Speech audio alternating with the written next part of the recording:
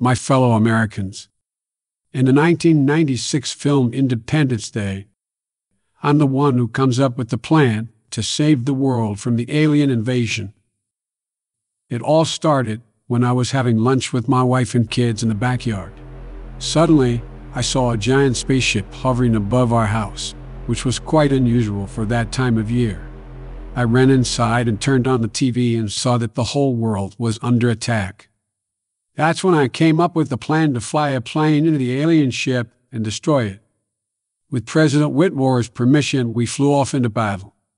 It was a risky plan, but it worked. We destroyed the alien ship and saved the world. Now, every 4th of July, we remember the brave men and women who sacrificed themselves to save our planet. We remember that we're all in this together. But most of all, we remember seriously kicking some alien ass. Welcome to Earth.